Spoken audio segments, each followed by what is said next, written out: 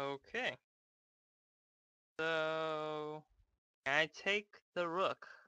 Or is my queen going to be hanging and trapped and I can't, or am I getting mated or something like that? To that effect. Um, I think I could just take the rook here. I mean, rook, okay, queen takes rook. I mean, is there any checks that he have? Bishop. Oh, he can pawn push maybe. But then maybe I can trade off the queens with like queen to 5. Take the queen. And I mean, I'm not really afraid of g5 push necessarily. Never mind, 3 pieces. Okay, so 3 pieces.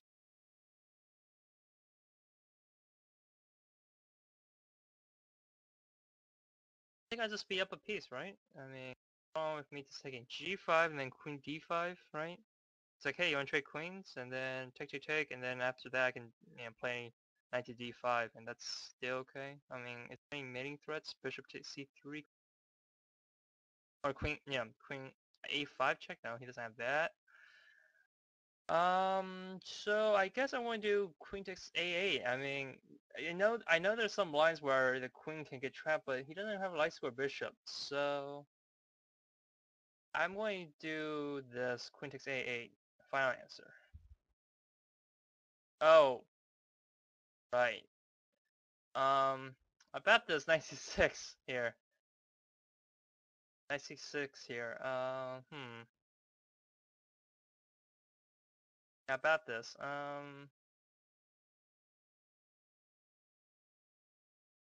kind of have to go queen b7. And 7? Or no, he can't go here. So I don't take here. That's what, 2 pieces? Yeah, two. I think it's just queen b7 and just run away, right? Okay, not easy. So he's searching to take here. Uh-oh. Uh-oh. This went all south. So if I go bishop back, then bishop takes, and then, okay, bishop takes, pawn takes, queen takes, and now he's searching the bishop and the rook, and then rook d8 is coming in. So, what was supposed to be an easy problem now has become a lot difficult because I can't. How do I how do I attack the queen while like keeping my bishop still okay? I guess.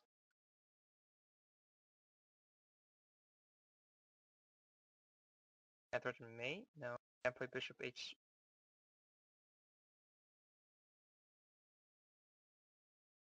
Tactics here. Tactics.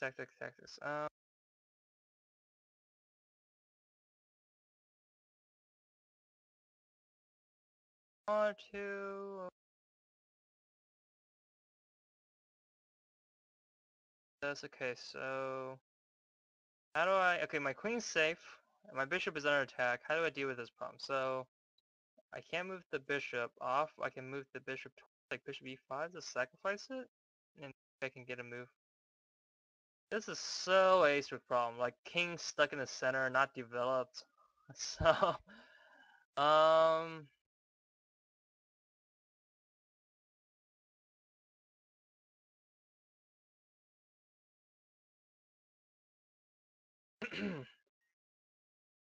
all right. I want to get this problem right. So let's see.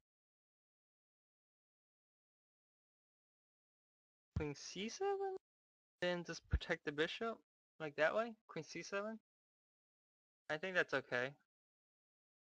7, then I can play like bishop e2 in the future. Up naturally. I think the move is queen c7, and then I'm going to give back a rook for a bishop, but I'm still up. What? No, a rook for bishop pawn because I'm going to take the pawn on f4, and he has no really major threats, and I don't think he wants to open up to g file because then I have rook h3 to g3 check, and I maybe mating, with my pawn on h6. So that's also another possibility. I think it's just queen c7 and just basically lock up everything. So bring back, I guess bring back everything. Safe. Bring back everything home. 7. I mean, queen c7. What if? Oh no, but what if he plays like rook c8 or something like that? And I have to move my rook away, or move my queen away, and then that introduces another problem.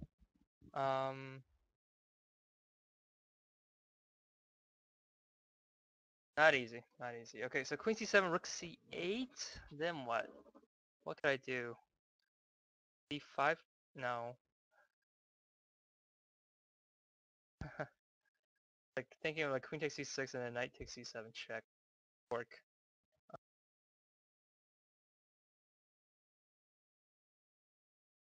7.